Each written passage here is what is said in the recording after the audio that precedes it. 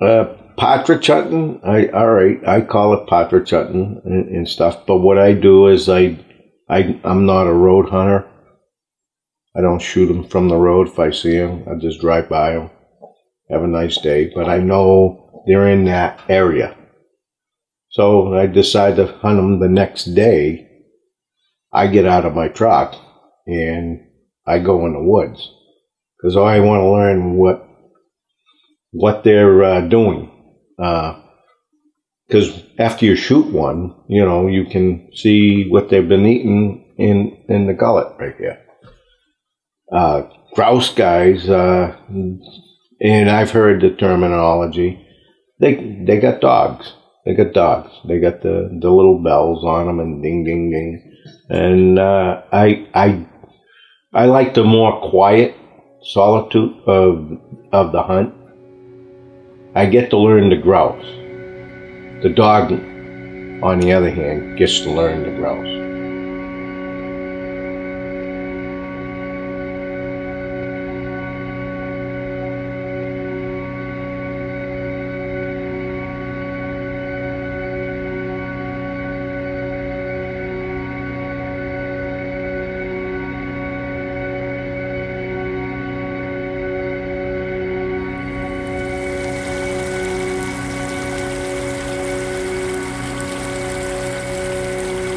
You know, I had never heard of partridge the way they use it around here till I came up here. And it's kind of one of those interesting things about hunting is there are different regions and traditions of areas you go to. Everything can be different than where you've come from. I feel like there's way more birds on that side. I'm going on that whole deeper you go. The one theory I speak highly against the deer hunting. I think is relevant right now. Up here, it's a very salt of the earth style of hunting. Very low key. You know, guys walking along, flushing the birds themselves. No dogs to do the work. So we saw a grouse crossing before where I was parked, like closer to camp. What if we park somewhere like that and just work the whole side all the way back to that spur road?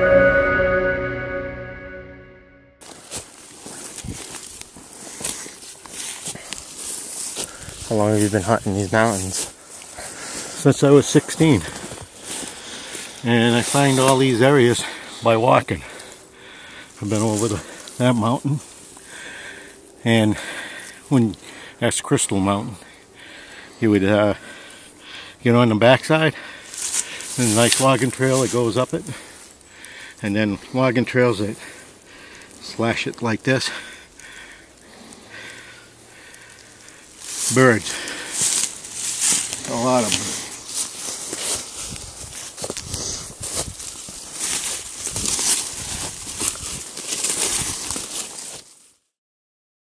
Spending the time up in the mountains really makes me want to come back to New Hampshire.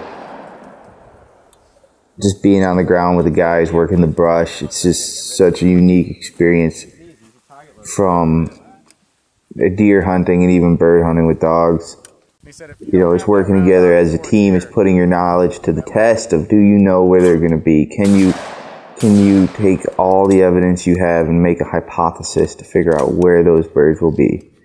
And you got to keep that self-doubt out of your mind and keep pushing forward to make it happen. You know, it's on you. There's no dog to pick up the slack to help you out. It's on, you know, you and the other guys out there. It's about being a team. It's about working together. It's about, you know, that bond as hunters we all share. That when we're in the woods, we're all in it together. What do you got for chokes in there? Improved and modified? Yeah, that's the way to go. that's the funny thing about hunting. You never get to do any shooting.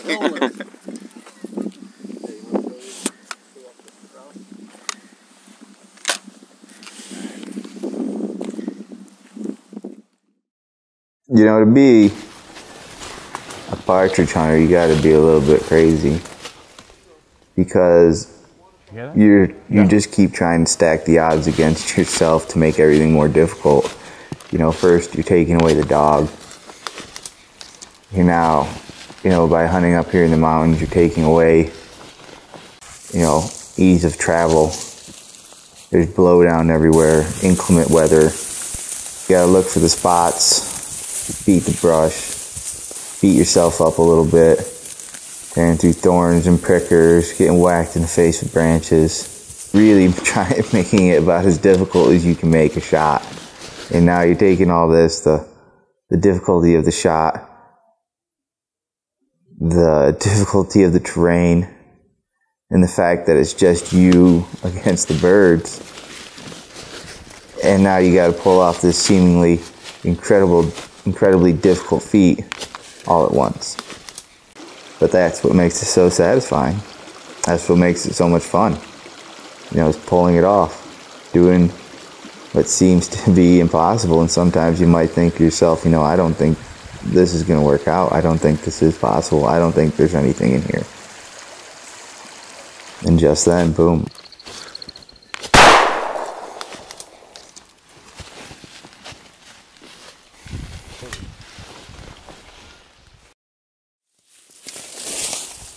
I was up on top of one of these mountains. It was raining out. Nice slow drizzle type rain. And I look underneath one of these mushroom gaps. There was a grouse standing under it. I left him under it.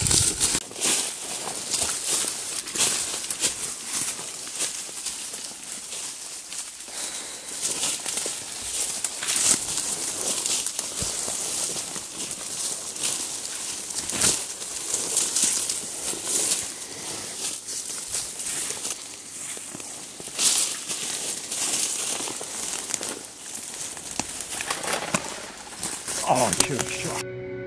Definitely spend more time upland bird hunting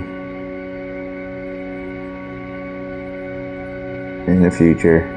I would love to come back to these mountains with these people and experience this again. There's something about hunting birds on your own that I think once it gets in your blood, it stays there. You're a better hunter when you come off the mountain. You know things you didn't know before.